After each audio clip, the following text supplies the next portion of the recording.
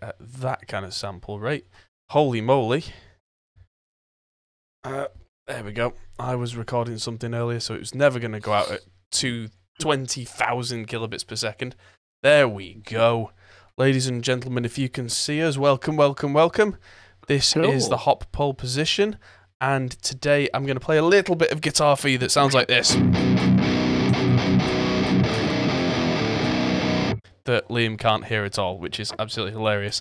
There's lots of news to talk about this week, including I'm going to tell you some things that I'm not allowed to tell you, so I can't tell you. It's going to be brilliant. Onward, let's roll the intro.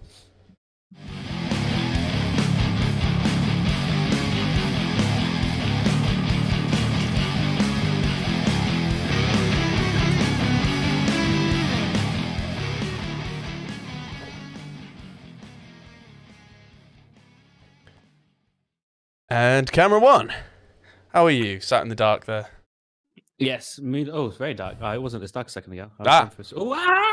And now you've got light on your camera. There we go. Yeah, I'm good. Good. Yeah, I'm good. Having some bit rate issues there, but hopefully that'll clear up. The lockdown. Yeah, certainly feels that way, doesn't it? Mm-hmm. Oh, it's going really, really fast for me because there's so much to do, so much.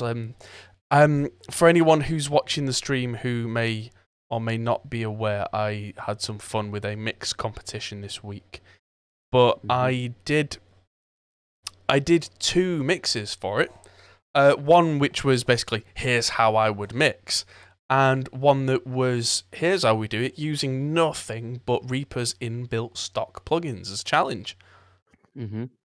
And then the day that I did that, I got the news that my partner Mickey has gone back to work now 4 days a week. So I've been with child since. I've been with the child. I've not been with child, which is a very different thing. Yes. Yes. But yeah, things are moving very, very quickly, and there's a lot to do. I've been looking at new gear, but on the cheap, and how to do things affordably. Because of course, in this this time, I want to get some amazing tones for recording at home, but there's only so much that you can reasonably afford to do. So one of the things that I did, I'm using this guitar which I've had for a while. It's my Hart Telecaster, which is that's the one. It's the Hart Telecaster, and it's got EMGs in, and it's connected through a real PV5150, which is down at my feet. It goes through a load box and through a torpedo, 2 notes torpedo cab M, which on its own sounds like this.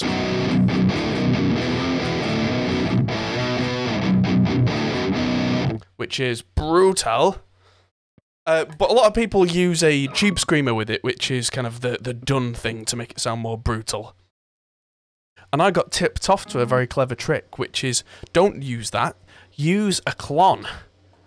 Famously, the Klon Centaur is a pedal that they're kind of selling on the second-hand market for about £2,000 at the moment for some ridiculous reason. Okay.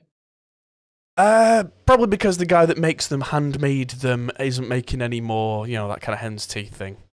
But the circuit itself isn't that hard to figure out, really. I mean, some people will say, oh, you can only get that tone out of the real one, but there's a company called Muskie that are making them for 20 quid. I think it was 23. Right. And it goes from, and again, you'll hear this at home, but it goes from this, which is heavy, to this.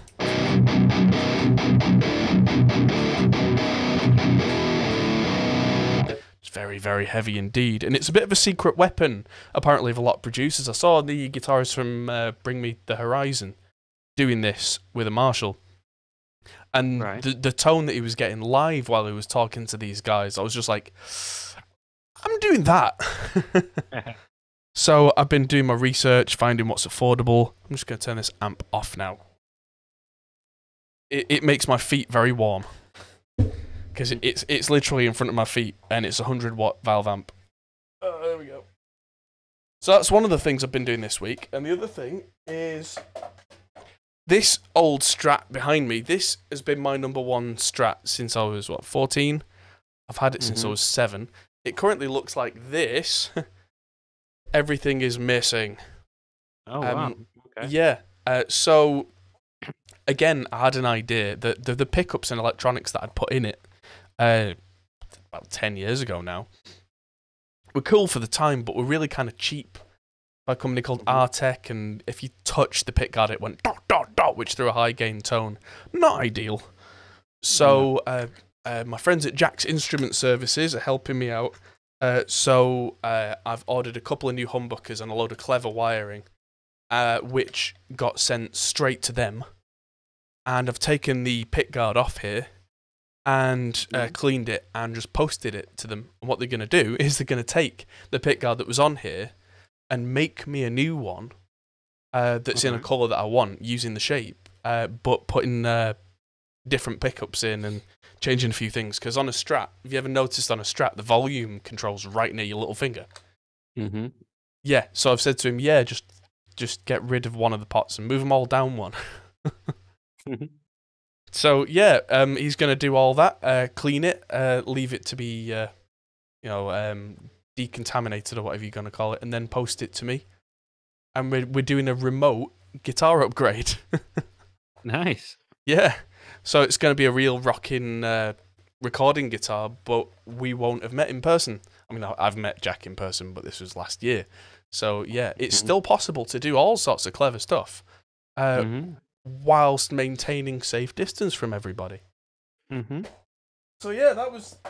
It's pretty cool. Between those and several hours of streaming this week and looking after the child, it's been a busy week. Yeah, I've been doing something with Two Notes as well this week, which I'm not really allowed to talk about, but I kind of can, because Guillaume, the CEO, has literally just done a live stream talking about some of these new features. But the Two Notes, the Torpedo Cab M, which is the new pedal of the cab simulator, is getting a major upgrade. All right.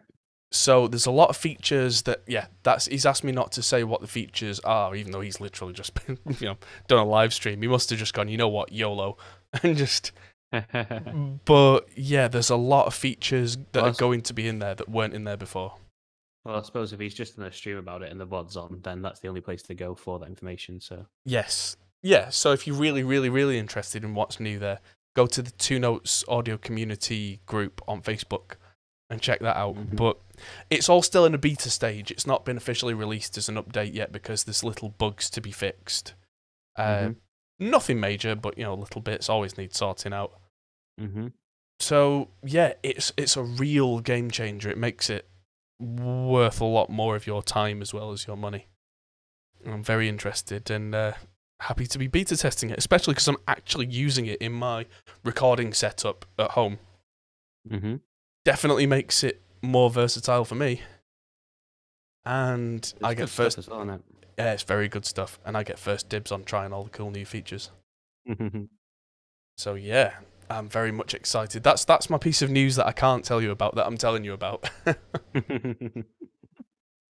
Yes. Anything new from you that's No, just same old, same old. To say this whole thing's a bit weird for me to say because nothing's really changed. So no free time to do anything interesting, just lots of work. So joy. Yes, just same old, really. Right. One thing, I did make the title of this one a half century of music tech podcast, because this is episode number 50. Ooh, we've done 100 of these podcasts already, which is really quite impressive. Yeah. So we're coming upon doing this as a weekly format for a year now. Holy shit. That's gone fast. That has gone fast. That's a lot of podcasts. That is a lot of podcasts, and that's not including the Hopcast, which was the one before, which had many, many episodes. So well, yeah, in comparison, probably not that many. Probably not. No. Yeah. The Hopcast was going for a while longer. Yeah, but it was monthly. I think? Yeah. And some months you didn't do them, if I remember. So I remember seeing I saw was it a photo on Facebook or somewhere where it was a shot of you and Chris setting up the very first one in the studio. Oh, that's what that was. Yeah, we were filming for something. I can't remember what, because Chris was behind. Yeah, because it was me and Emma are going to do a show, which eventually turned into this. That's right. You did it when we were just had a bit of a downtime in work, so you did actually on work time. So technically, I own this. You did it on bad at a time. I own it. I'm Checks in the mail. Wow, 3p. No, yeah. So I think it was like one lunchtime when we were as a personal project. You and Chris said we're going to try and do this, and you did it. Sat next to each other, and it ended up being like a 3-part, 9-hour thing or something stupid. I remember, and then it turned into the streaming version. Yeah. Oh yeah, we were doing these really long interviews, and it turned into, well, why don't we just make a podcast out of this? Mm-hmm. And so that's what that was. Yeah, and we kind of bumbled through it until it was something half decent, and then we thought, right, let's start again, do this properly. Mm-hmm. Yeah, I don't think it was called the Hotcast then. It was just. Oh, that's weird. The title says this is Hot Pole Position number 0505. That's because I'm a doofus. Save. There we go. That should change the name at some point. There we go. It shall be saved henceforth as 050, number 50. This is not 505. We've not got there just yet. Chris Jericho, who makes this Talk is Jericho podcast, he's on about episode 600 of his, but he makes 2 a week because he's crazy. Wow. That is pretty crazy. He's a man who can gab for, well, he trained as a journalist. Right, okay. No. Before he was a wrestler, yeah. He didn't know whether he wanted to be a wrestler or a journalist, so he studied to be a journalist. Which is one reason why I think why he does a really good podcast, because he's trained in shutting up and listening. Mm-hmm. And then through being a wrestler, he's trained in the other art, which is talking. Shutting people up so they listen. The two together, I think, makes for quite a formidable podcast, and he's had a lot of well-known people on that podcast. Very, very impressive indeed. Yes. The Hot Pole Position since 1823. Sometimes it feels like it. Building was, that's older than the building even. Building was 1897, I think, or 1898, something like that. Yes. The building's been there a while. This is old. Almost as old as America. Almost. Yes. I've got a Yamaha mixing desk in the storeroom that's about as old as America. Runs on floppy disks. Can you say that? You've got a mixing desk that runs on floppy disks. Not a computer that runs a mixing desk, the actual desk. Ridiculous. So, onwards to the news. The news. I need to make a little stinger for the news. It goes, the news. I have a Stream Deck that just plays a terrible sound. That would be amazing. So, let's start with something rather simple. A new plugin that's come out. This wave tracing SP950. So, this is pretty cool. This goes back to old school hip hop. So, like, old school hip hop had a certain sound, and all the samples were always really weirdly lo-fi and always really gritty. You know what I mean? Like Dre's Chronic and that kind of era, late NWA and that kind of era. All the samples had this real like radio effect, and there was a reason for it. And the reason is that samplers that they had then really didn't have much RAM at all. We're talking like if you could spend a lot of money, you could upgrade one to like 2 megabytes of RAM or something stupid. So what they did to get around this is they would get these samples on vinyl and slow the vinyl down. No, that's right. They would speed up the vinyl as fast as it could go, sample it onto the sampler so they could get the shortest possible sample. And then you press a button on the sampler, it plays it slower. So it would because it was sampling so fast and then playing it slow through these really rubbish like 12-bit converters, it got that hip hop sound. And so Akai's S950 was the thing that everybody the EMU SP1200 was the thing that people were doing it with, and the Akai S950 was the other one, which had this filter in it which would make it kind of sound a bit nicer. So between them, that's how you got that sound. So with this plugin, you can put your actual normal samples underneath it, and it'll sound like that. And apparently it's a very different thing to just using an EQ. Because the way that the kind of not perfect digital systems at the time would work, it would do something to the sound, and then when you slowed it down, it'd do something different to the sound. So, yeah, that's how you got that real rough sound out of it. That was really cool. So it's €20 for this plugin. So if you're into old school hip hop and you want your samples to have that lo-fi vibe, that's a good way to get it. Check that out. Nice. Moving on.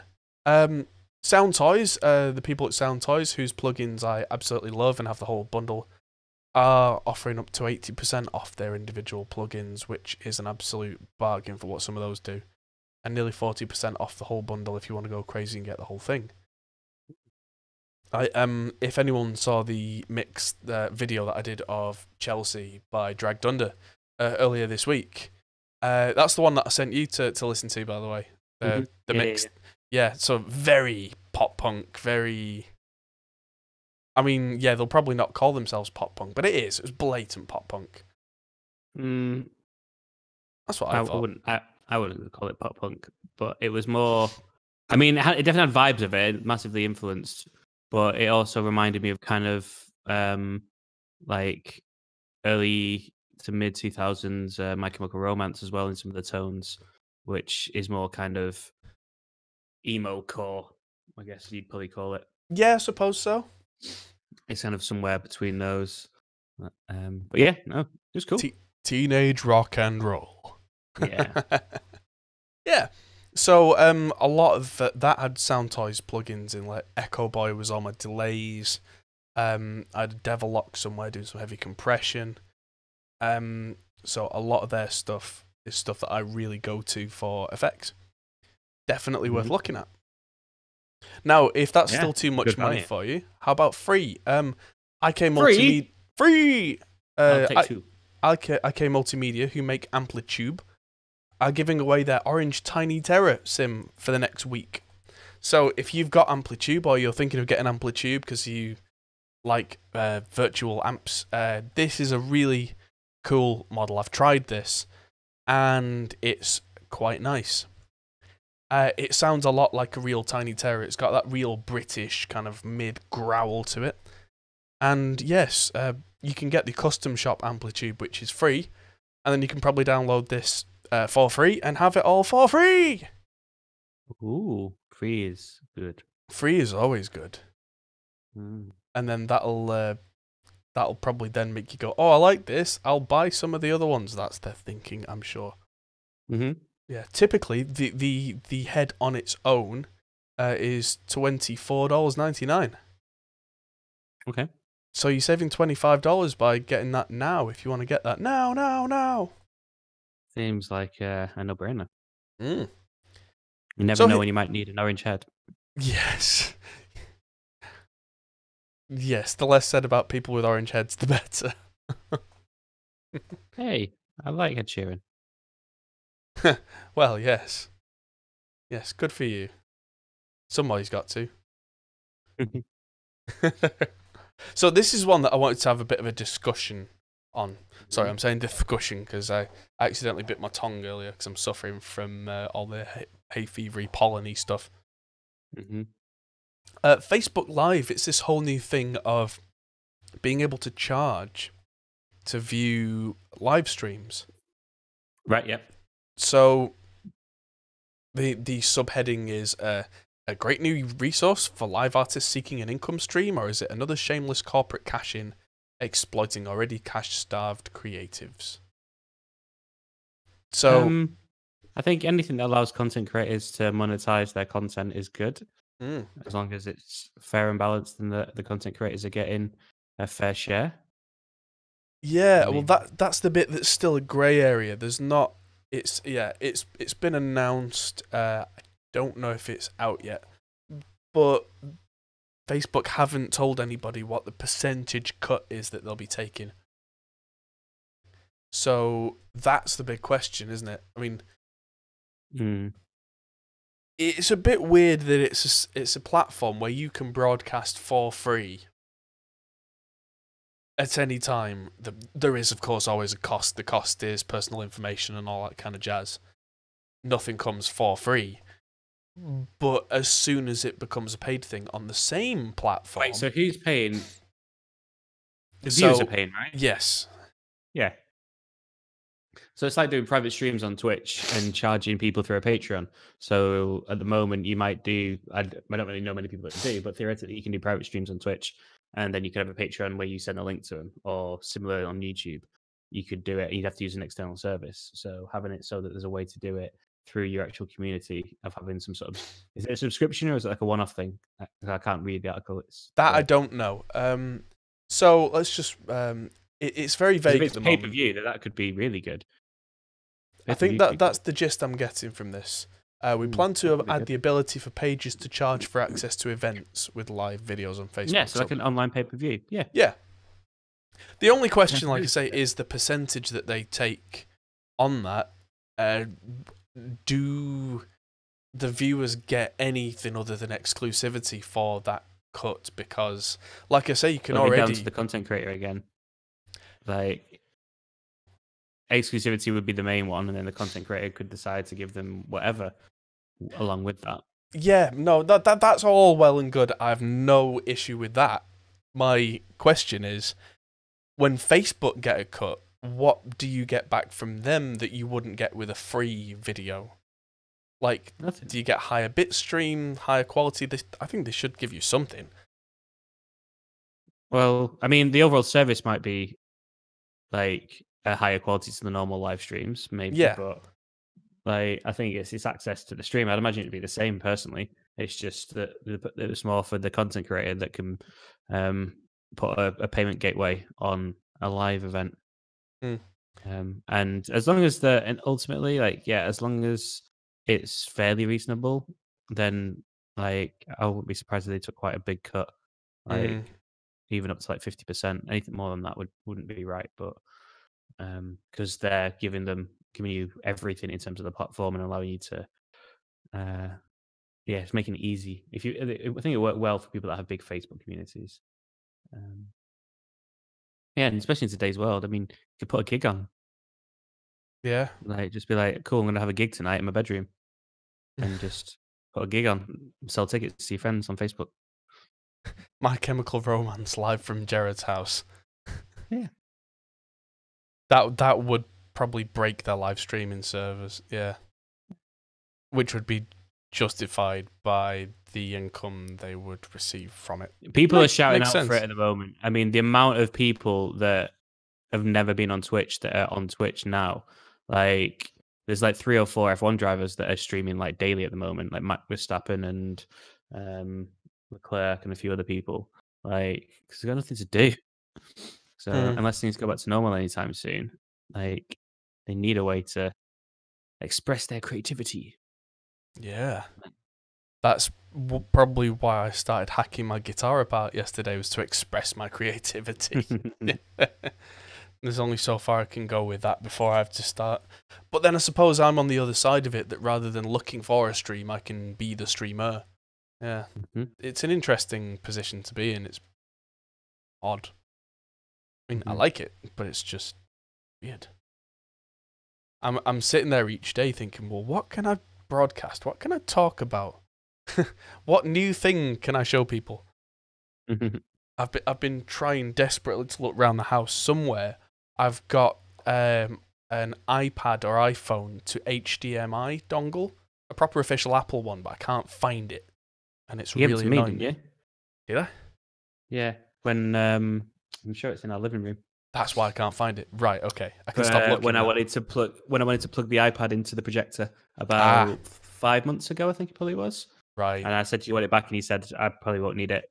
Keep it until I need it." And that's completely fair because I didn't need it, and now I'm like. And also, we're in the building much more often at the time. Didn't think it would be. You think, What if next time I need it, there's a global pandemic and I'm locked in my house and can't come over to get it? I think it's reasonable that wasn't on your mind. No, yeah. I've still not got the 1.5 litre of Jägermeister of mine that's been there. That's for on my kitchen table. Yeah, that's on the kitchen table. Wow. Yeah. Yeah, I've got a Jägermeister cupboard, so I've got a Jägermeister so large I need to go and get it from Liam's house, and it's got a pump and handle. It does. It's ridiculous in the best possible way. That could really have helped me with this pandemic. Yeah. What was it? Super Bowl 2016? Wow. Or 15? One of the two. Well, Jägermeister probably 16 actually. Yes, maybe 16. Yeah. Oh yeah, it'll be absolutely fine. Oh yeah. It'll be still in date when we finally make it out of lockdown. Yeah. If anything, it's probably getting stronger sat in that bottle. I'm not sure about that, but just stewing in its own spices, fermenting. Yeah, I had a little bit of it about 2 months ago, and my body does not like Jägermeister. Does not agree with it. My body loves Jägermeister in very, very small amounts, which is why it's still mostly full. Yeah, indeed. So yeah, I mean, I am interested to see Facebook doing this kind of thing. One of my favourite artists, Devin Townsend, has done a few live streams this week. It was a very similar service to that, where you bought tickets to see a live stream thing. I can't remember the name of the service, but it seemed to work very well. His second stream was to support the NHS and raised over $85,000 in a single stream, which is impressive. It's good. Yeah. I think he's doing another one tomorrow. He did one. Yeah, I think he's doing one every Saturday. Right. But yeah, it's a very cool setup that he's got. He's using OBS, much like we are. He's got 4 cameras running. He's changing between them using an Xbox controller that's on a little plinth next to him. So he's playing guitar and he reaches over and goes boop. And yeah, one camera. Surely you could have that on a foot pedal. A MIDI foot pedal. Probably could, but I mean, he's at home in lockdown. He's got certain amounts of stuff available to him. He's surely he's got a MIDI controlled pedal somewhere. Whatever, he's done it that way. I don't know. Yeah. But the thing that I thought was really clever is he's got a standard camera, much like ours are. He's got one that's on the floor looking up, which is that kind of cool crowd thing. I don't know. He's got one behind him where he's got a desk fan. He's took the fan out and he's stuck the camera in there, so it automatically pans. And his fourth one is off to the side, and it's a proper like rock and roll metal camera. It's a phone strapped to a USB, much like I'm using now, but attached to a couple of foam blocks, attached to a wooden arm, attached to a cake mixer. So the cake mixer's going blah, blah, blah, blah, blah, and so it's properly rocking and rolling the camera. Okay, that's epic. Yeah, that's clever. So yeah, when he goes to a heavy metal part, he just goes boop, and yeah. Who needs cameramen? Yeah, he's nothing short of genius, that man. He's controlling all this whilst playing these epic guitar parts and singing, and it's all automated off one laptop, so that all his effects and stuff for his guitar turn on automatically. That's all then being sent out to a second laptop with OBS on. Damn impressive. Wow. Oh, I had to do some noise reduction today for some filming for a client, and they'd done some filming at a gym where there was I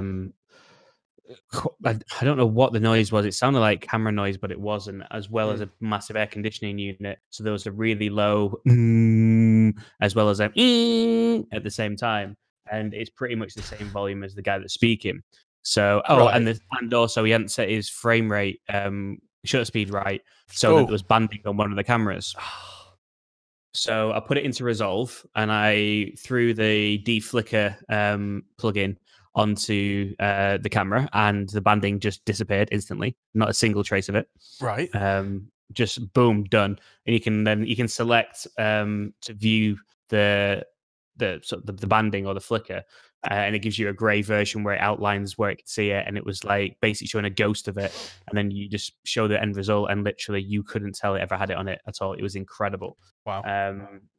really, really good the way that noise reduction's got now for the video part. Onto the audio part, obviously those two frequencies really strong. Put the Resolve noise reduction filters on, which has a learning platform, so you can learn the noise pattern, etc., and do reduction. And it did okay. You can still hear the whine. The rumble's gone pretty much completely.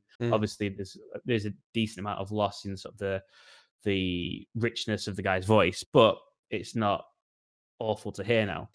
But then I turned on the RTX voice onto my headphones to hear the difference, and just both parts just gone, just completely gone. Like with like pretty much zero loss in quality as well. I was just like, this is insane. So I'm feeling like the only solution to actually do. I'm feeling bad now because what I've done now is what he should reasonably be able to expect. However, if I was to record the output of my speakers into Premiere and basically play the 2.5-hour video through that with RTX on, it would remove all the audio and all the noise completely. But because there's no plugin, there's no other way to do it than do that. Yeah. Like all notifications off, like Slack, Discord, everything's got to be off. There can't be a single boom boom. Otherwise, that will be forever in his video. So what did you think about this? Boop boop. Yeah, I know, right? So Nvidia really needs to release as a plugin because it's fucking insanely good. Yeah. Like trying it. I mean, obviously, I'm not using I'm using Resolve or in Premiere. I tried it in both.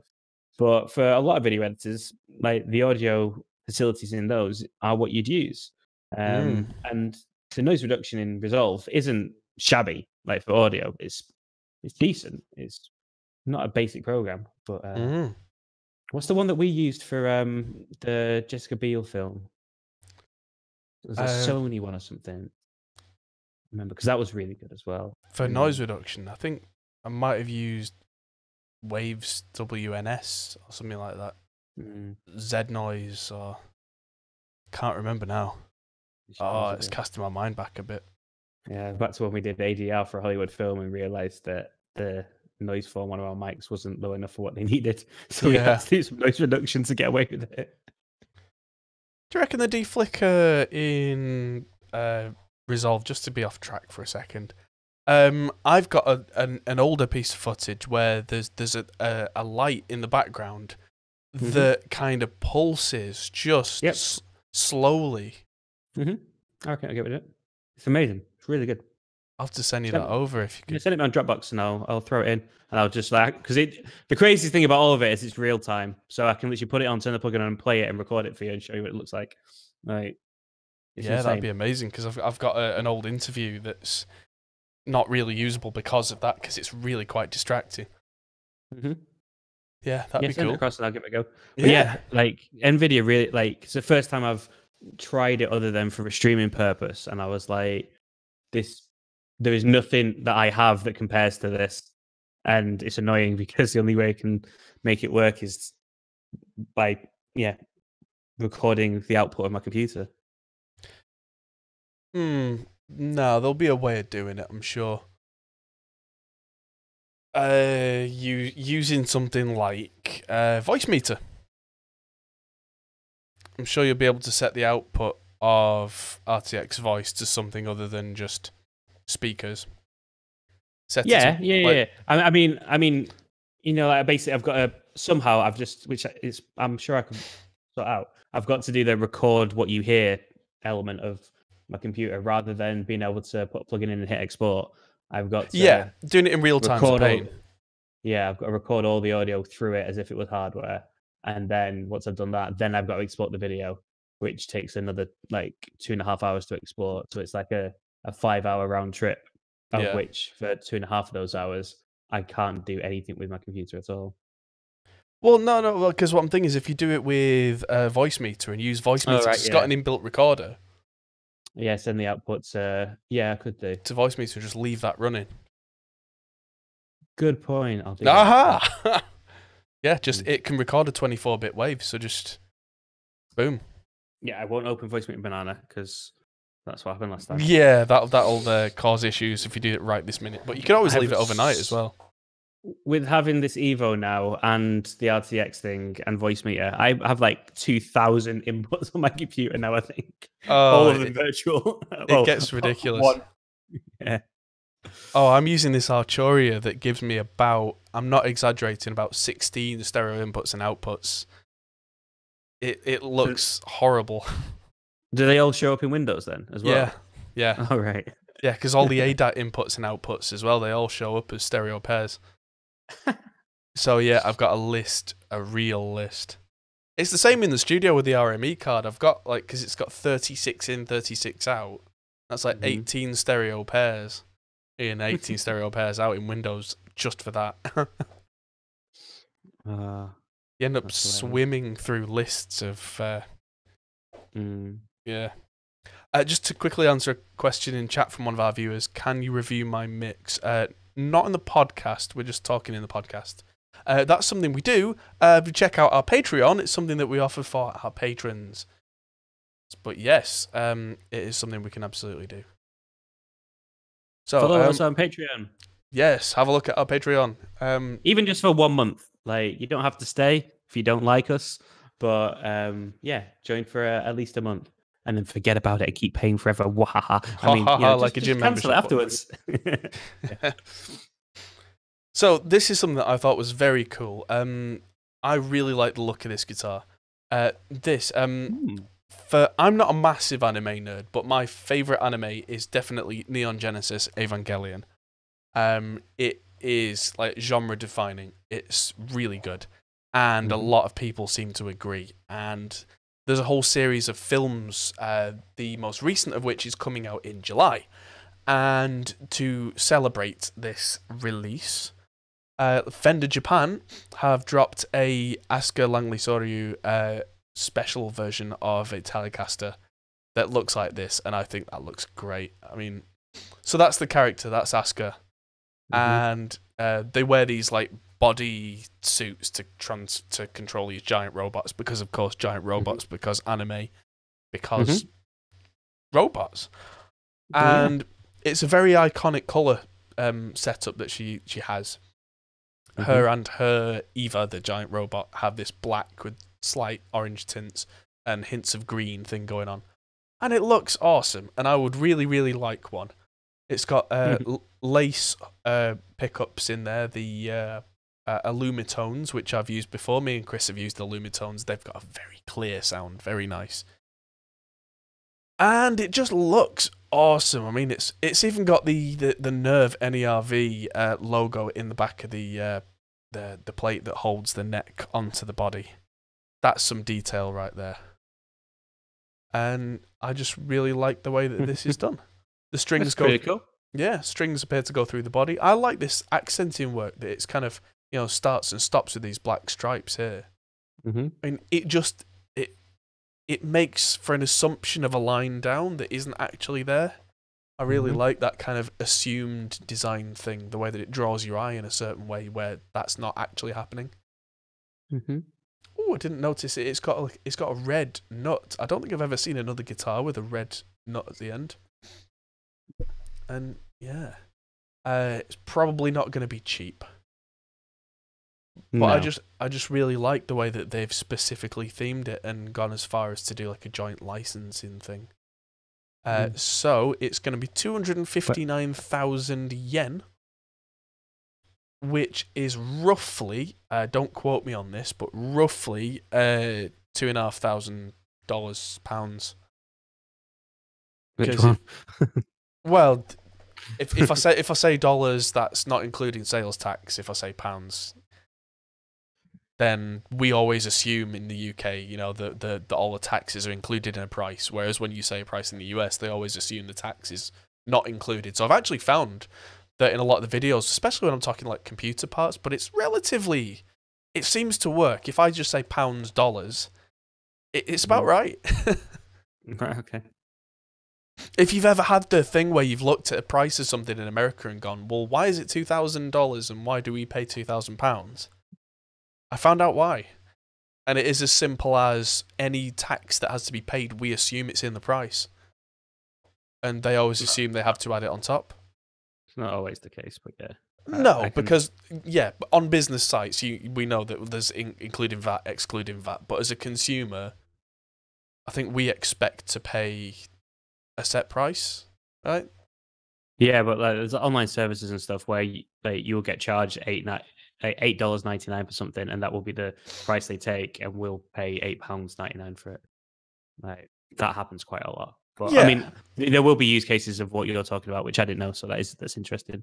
Well, I suppose the other thing is, as an international buyer, we don't pay their tax, but we pay import. Yeah.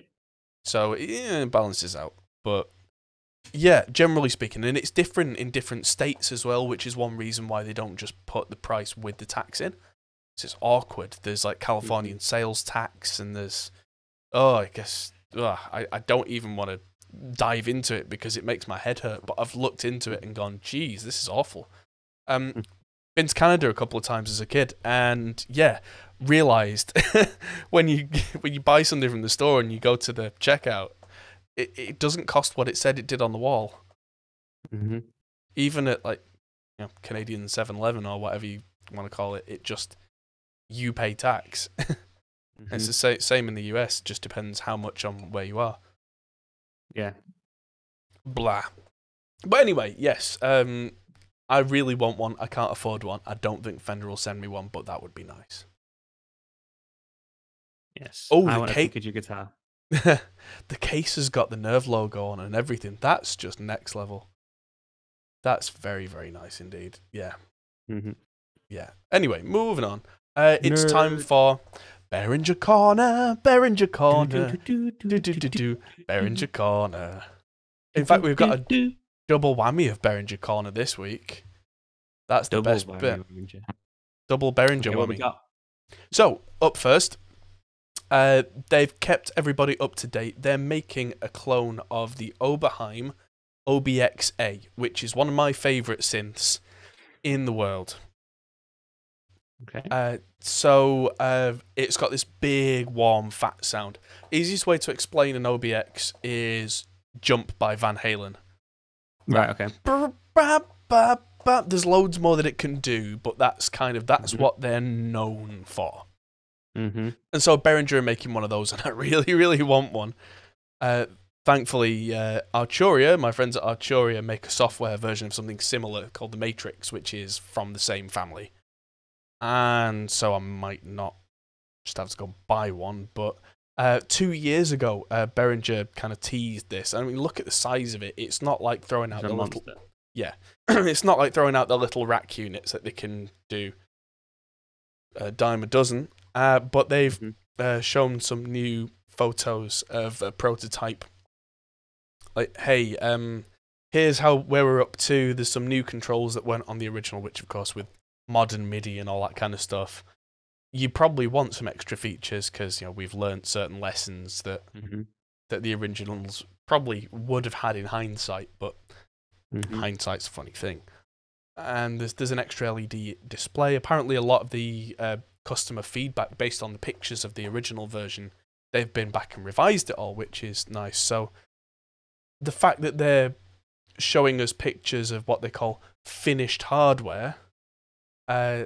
There's now this, so pictures are out, so I can't see it being too long before these are available for the public to buy at a greatly reduced cost compared to the original, which was many thousands. Ooh. Yes. And in a similar vein, they have shared photos of what is a prototype of their Arpsolina string synth, which, again, is one of my favourite string ensemble little things. String ensemble string synths are more 70s than 80s. What's the name? Steve Harley. Come Up and See Me. Make me smile. That one. There's a big string section in that doesn't really sound like strings at all. It sounds like something trying to be strings. It's one of them. It's the original Arpsolina. And I always really loved that warbly, warped, pretending to be strings kind of sound. Daft Punk use it a lot. Air, one of my favourite electronic duos, use them a lot. And so Behringer, apparently a couple of years ago, said, we're going to make an ARP, which they have now done, and a Solina, which they are now finally doing. So it's not quite there yet, but they've now said, here's the box. Now we're going to make a lot of boxes. So yeah, there's a MIDI port on it, there's USB on it, which I'm pretty sure the original didn't have. So that's a nice upgrade. Yeah. USB 0.1.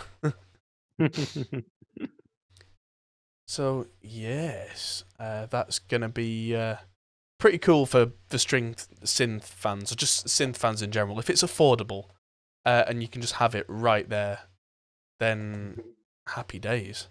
I mean, if Behringer are making this DAW like they claim that they might do, the USB, it might basically become a plug-in that's actually a real thing. That's the way that a lot of Behringer stuff's going to go, apparently. You're going to need some really big USB hubs if you want to buy them all. Yeah.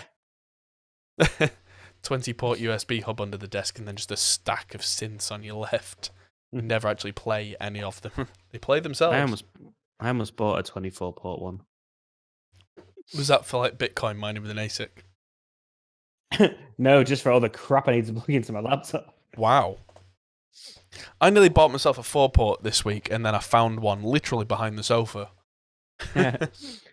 So I've got like USB lights and stuff. So instead, I just connected 2 4-port USB hubs to an iPhone charger and plugged it into the wall instead. Right. No need for it to be in the computer. What have I got plugged in? Because I've got 2 USB hubs now. So I've got my Arturia audio fuse obviously plugged in because I'm using that to do this. A phone plugged in as a webcam. I had a second phone plugged in as a webcam for another stream. I've got my Torpedo cab plugged in because I'm doing all the updates and tweaks with that. What else? I've got my iLock and my Waves dongles plugged in. I've got a separate USB to MIDI box so that when I've got a keyboard by my side, I can actually record stuff. And I've even got an SD card reader, which I've been playing around with the Raspberry Pi again. So, yeah, that's all plugged in all at once. And there's a port free. And it's a laptop. I have one port free. Got an external hard drive, Stream Deck, Evo, a laptop. My keyboard takes up 2 USB slots. What? Yeah. It's a really fat connector. Oh. No, it's 2 ports. Why? Ask Corsair. Excuse me, Mr. Corsair. Yeah. My mouse and Stream Deck. I said that. Don't know what else. Can't even see. Oh, webcam. So there's more things. The port's over there. It's behind my laptop. That's the other one that I plugged into the empty port. I had a webcam plugged in as well, so that I could have this camera further over there, and I could have the extra camera on all the gear that's sat under my desk, which is a little cave of stuff at the moment. But yeah, I've just found a guy who hand makes tiny little wooden pedal boards that are like vertical for your pedals so you can stand them up so you can see them on a desk. It's going to be very, very cool in the studio having that on the desk.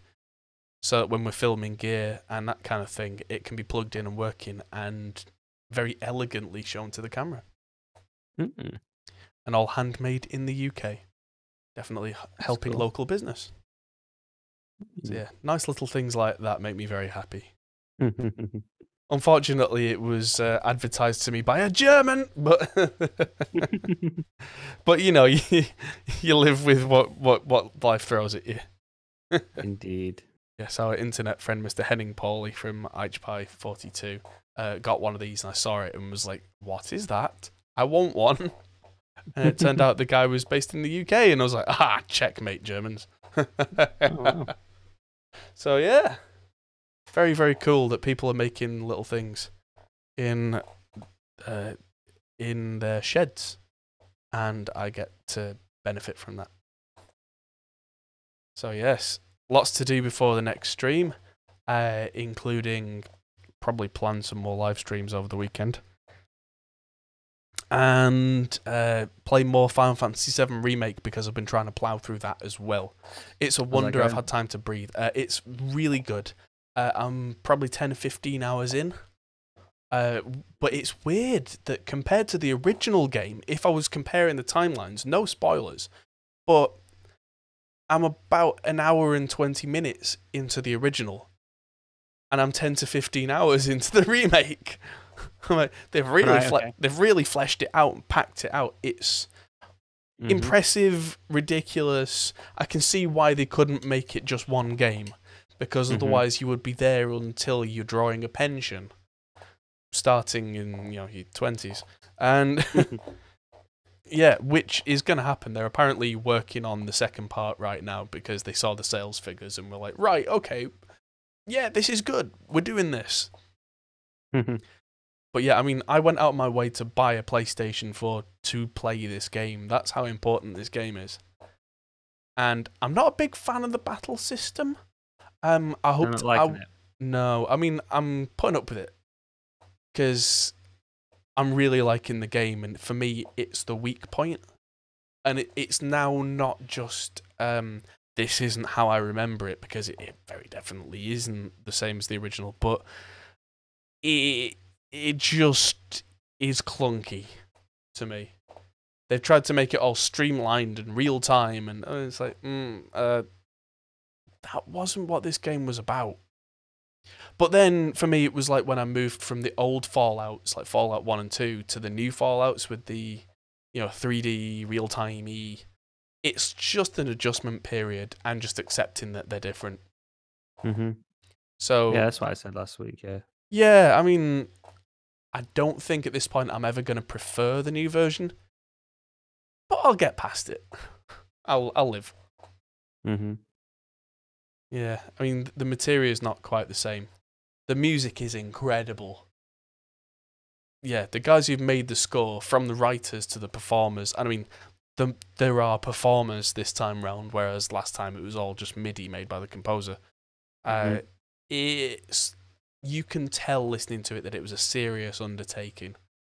There are hundreds of tracks in this game, and they're all perfectly produced. They've taken a lot of time, and a lot of them are different to each other as well. There's like a full orchestral score, but then some tracks are like, there's a hip hop one, there's proper electro stuff. It's really, they've gone out of their way. And you can tell. I mean, I played a little bit of 15, Mickey played all of 15. And at the end of it, we're both looking at each other like, well, that was one to forget. And 7, the remake, we're about 10 or 15 hours in, and we're both playing it. And we're both like, yeah, I'm in. This is interesting. I like this. And the question is, how do you end up with one game that's so boring and forgettable and dull, and then the next game be so interesting and riveting? They can't afford to fuck up 7. Well, no, they're trying. They're trying pretty hard, but what? To screw up? Yeah. I mean, there's just things in there. It's a combat. No, not just that. I mean, a lot of the plot points have been changed, and again, no spoilers. Yeah, that doesn't change the gameplay though. That's no, but if I'm not a fan of the gameplay and I'm not particularly pleased by some of the plot changes, what's left? Yeah, but we can get into a whole debate of this.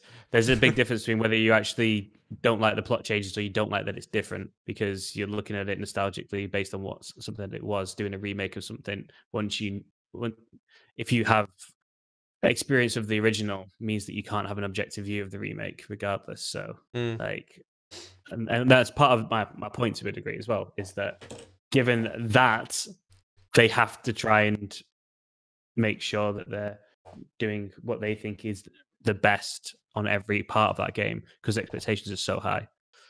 Whereas with the more recent games, like, it's a little bit easier to phone it in, because it's like, we're successful, we'll just make another game, they'll buy it.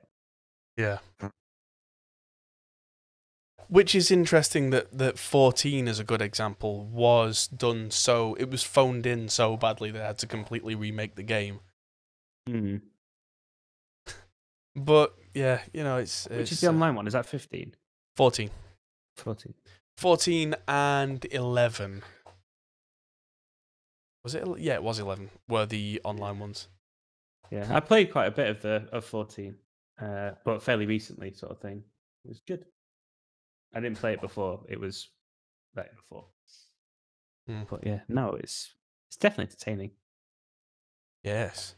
So that was the news. Indeed.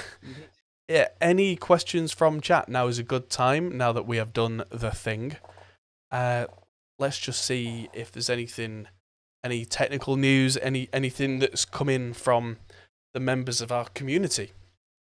While we wait for those, I will just again mention that there's this whole show and the whole channel is brought to you through Patreon and through your support, which is something we are incredibly grateful for. And yeah, do consider checking that out. Hit the like button if you've not already. Subscribe to the channel if you want to see more regular content. I've got more videos coming up reviewing stuff like SE microphones. I'm due a review from a guitar from Vola Guitars to review very soon. That's going to be interesting. Age Prometheus has been playing Defender for almost 40 years. I love Defender. Not a big fan of the original controls. I've been a bit of an arcade fan since I was about, I don't know, 5 or 6 years old. My dad was a much bigger arcade fan than I was. Have you ever played Defender? Very old Williams arcade. Yeah. You're in a spaceship and you've got to try and rescue people by kind of dropping down and picking them up and shooting the aliens and yeah. But the original arcade controls were really awkward. Like there was forward and then there was reverse rather than just left and right and that kind of thing. And there were so many buttons that like you ended up with this kind of spider control. There was no joystick. It was all just rah. And then Defender 2, I believe, and I'm really stretching my memory now, you actually had a joystick and it was much better. But yeah, so many people swore by Defender, and my dad was one of those, that he spent so much money on Defender that apparently they had to stop him playing it at one point. But yes. Let me think. Yeah, one thing that's probably worth talking about in the technical section of the show is the stream that I did on Monday, which has turned out to be really successful. I did a mix of the song by Dragged Under, which is Fluff's band, using nothing but Reaper's stock inbuilt plugins. A couple of impulse responses of reverbs, which I got for free, which the reason that I did it on only stock plugins and not just free plugins is that makes it platform agnostic, because Reaper can work on Linux, it can work on Macs, it can work on PCs, and all the plugins come with it and they work by default on different platforms. I tried it on my Raspberry Pi and bless it, it tried, but before I'd even put a single plugin on, the processor usage was already at 40% just from going through different folder routines. It was just panicking, the poor thing. I wonder if What? I was just doing an impression of the pie. Oh, right, okay, because I didn't see your lips move. I just kind of had this random sound. Must have had a bit of a drop of sync there, because it literally looked like you'd just gone, like some sort of weird ventriloquist.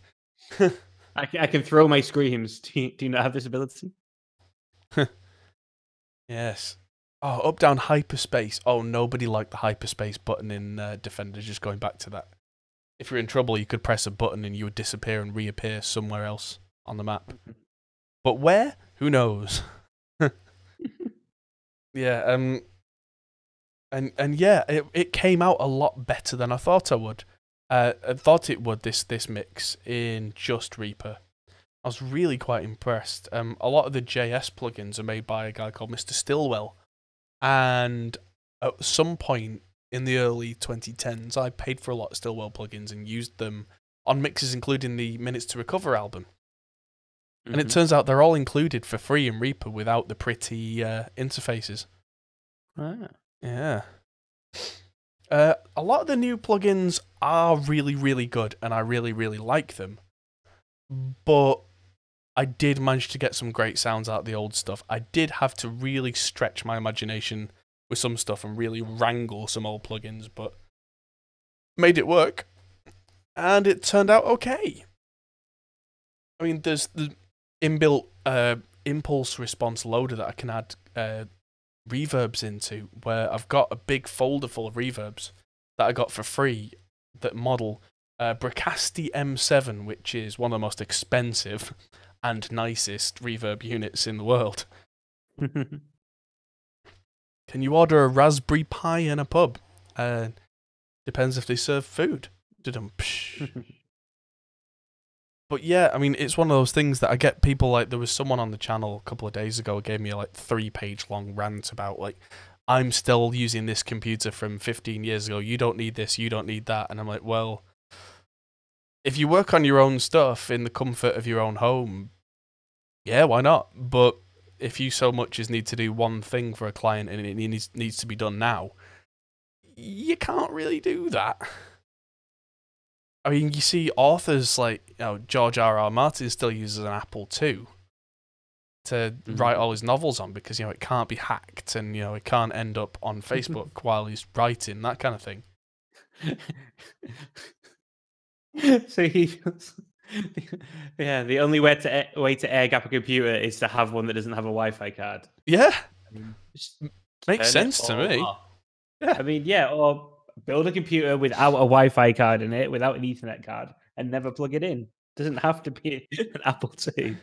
I don't think he went out of his way and went, you know what, I'm going to go and get an Apple II. I think he's using the same machine that he's had. Yeah, but still, I mean, for what he's doing, it makes logical sense. But for what we do, we need horsepower. I don't think logical sense is valid there, but I think it's acceptable. Well, it's like to their own. Maybe he deals badly with distractions, and he's like, I've got this thing. It does what I need. If you want to debate me on the logic of using an Apple II over any modern piece of equipment, I will have you at that debate. You think he should just get like a nice clunky keyboard and plug it into his iPhone? Sure, why not? Well, no, because then he could get it hacked, and that's what he doesn't want. Just be safe. Just get any old laptop, and if you want a mechanical keyboard, I'm sure you can buy like typewriter keyboards as well. I remember seeing one advertised to me on Facebook. Yeah, the ultimate hipster. Yeah, buy keyboards that are designed to actually feel like a proper typewriter for people that are used to writing with typewriters. As Marty has quite rightly pointed in chat, Stephen King has a Wang. I don't get it. He uses an old school computer like George R.R. Martin, and the brand is Wang. Okay. But just the sentence out of context is beautiful. It is. I'm sure he does have a Wang. I would not assume it, but... Oh, question from Irvin from Denmark. Hello. My opinions on the Valhalla verb and delay plugins. I've heard people get great sounds out of them. I've never got great sounds out of them myself. I don't know why, but there's something about the Valhalla plugins that it doesn't make sounds that appeal to me. They always sound a bit too clinical and harsh. And that could be me. That could be that I just haven't spent the time to get to grips with it. But I've heard people like Nolly used to swear by it. I don't know if he still does. But I just don't like it. Doesn't mean it's bad. So that's my opinion.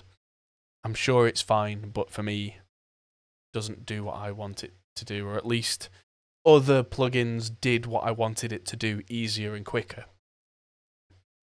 Which I suppose for me, the way that I mix is the crux of it, is I don't want to spend half an hour tweaking something to get the perfect reverb. I want to load up a reverb and go, that's it. Bit less low end, bit less of this. Right, let's go. Mm-hmm. I mix a lot like somebody like Chris Lord-Alge. I like to mix quickly. Not because I don't care or I don't want to put the attention in, but because I want my gut instinct to be driving me forward rather than spending hours and hours on something. Mm-hmm. And so that's the way that I tend to mix. Have I met Nolly since he's in the UK now? I have not. I have met lots and lots of people who know him, but just through geography or whatever. I'm in the north, he's in the south. We just haven't met in person. By all accounts, he's a lovely man, and I'd quite like to meet him, but yeah, no, just not run into him. I mean, the UK is bigger than people think, especially the north-south divide. It's one of those things where I don't know where he lives, but it's definitely South Coast. And yeah, he's personal friends with my friends from Zilla. I know that much. But we've just happened to have not been in the same room together. Just one of those things. Audio Any other Dabbler, questions? yeah. Audio Dabbler says he loves the Eventide black hole reverb. I have heard that, and I really like some of the sounds out of that. Sounds not. Here's the thing, though. It's not, to my ears, it's not a mixing reverb. It's what I would call a creative reverb. It's the kind of thing that a guitarist would pick to make a nice, big, expansive guitar sound.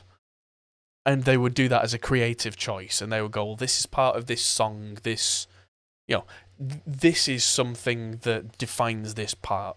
To which I would go, nice, cool, lovely. If I was mixing a song and just wanted to add a bit of depth, a bit of space, that kind of thing, I wouldn't pick it because it's too much. It's one of those that's loud and proud, and it's like, I'm the black hole, listen to me roar. And I'd just be like, yeah, cool, back in your box, mate.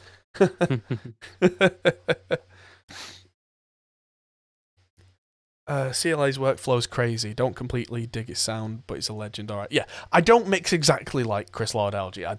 I don't do what he does. I don't copy him. That's So just to clear that up, I don't mix like him, but I like a lot of his ethos of go find sounds that work for you.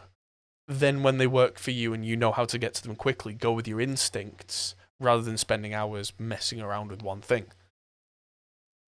Yeah, I like that because then you can always come back to it an hour later with a fresh mindset, find things that aren't right and fix them quicker than if you'd spent hours tweaking and tweaking and tweaking.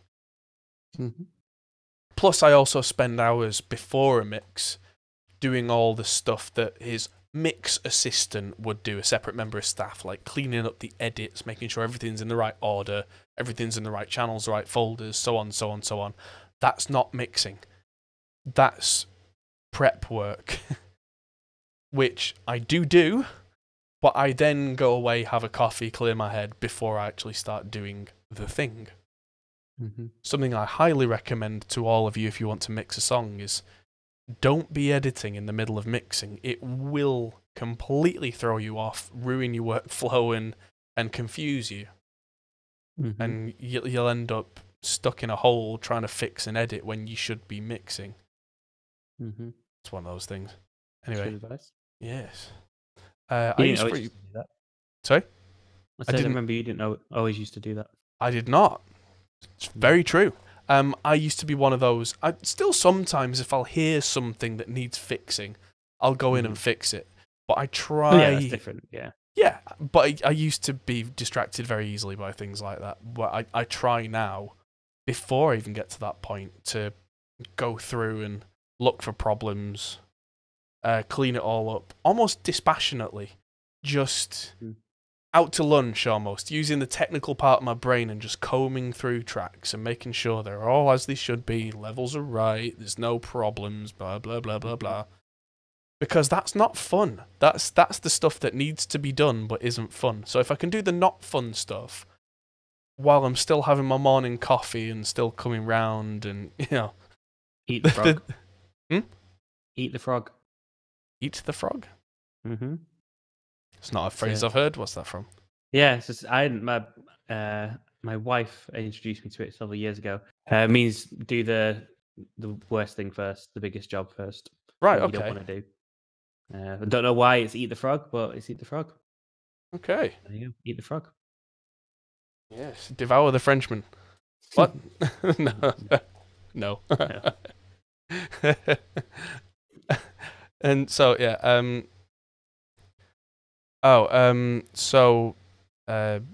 The question, I use free plugins, but the Nugent stuff looks impressive in the marketing blurb. Have I tried them? No, I've not really tried the Nugent stuff. I've heard good things about them again, but I don't know anybody who uses their stuff.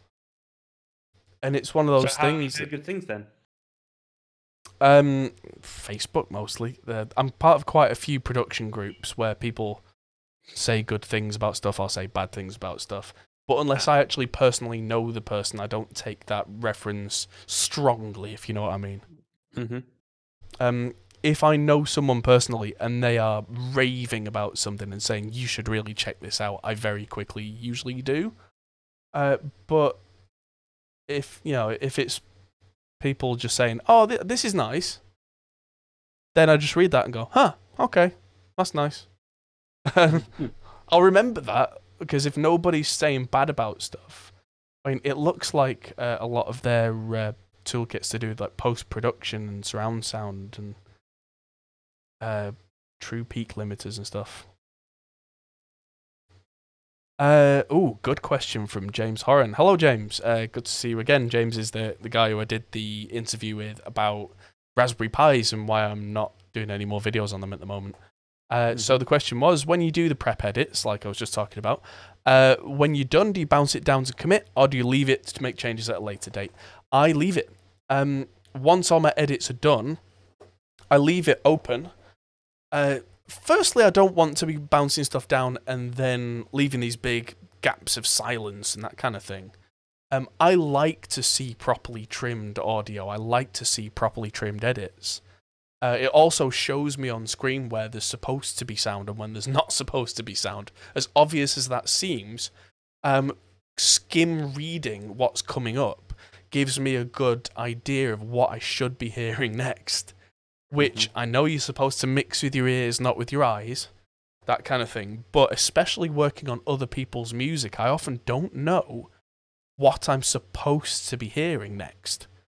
And so if I see a little block for, I don't know, a choir coming up, and then it gets to that point and I can't hear a choir, my brain starts asking questions. For example, and going, well, why can't I hear that? Or why isn't that being picked out? Or, oh, that thing that just came in, that's really overbearing. What was that? Oh, it was that channel. That kind of thing. I just find that's really useful. And if it does happen that I've missed an edit, or creatively there's a little bit that needs to be cut, if I can see it all, if I can see all those edits, I can very quickly dive in and go, well, cut. A really good example was the mix I did last week, Chelsea. There's a section in the middle where it goes 1, 2, 3, 4, stop, and everything stops, and then the vocal comes in. And I could see very cleanly on the edits where there was a big gap, but the drums weren't cut because the drums very naturally were playing and then they all stopped. A few cymbals rang out a little bit. Sounded nice. When it came to the mix, I decided that as nice as that felt, it was not right. So I then went in and dived in and really cut those drums out. And then it really had that real effect of 1, 2, 3, 4, where your ear goes, oh, whoa, silence, what happened? And that's the kind of thing where I'd left that available to me. And it probably made it quicker that I could see where that was coming up and I could dive right into the right place. So yeah, Good question. Well done, sir. Good answer. Good question. So yeah, new gen stuff looks cool. It looks a bit, I don't know, a bit post-production-y. It's hard to say. It looks like stuff that I would use if someone made me use it, and it's not bad stuff. There's like there's surround sound up mixing and down mixing and stuff. Master check? Yeah. Now with SoundCloud and MP3 support. Nice.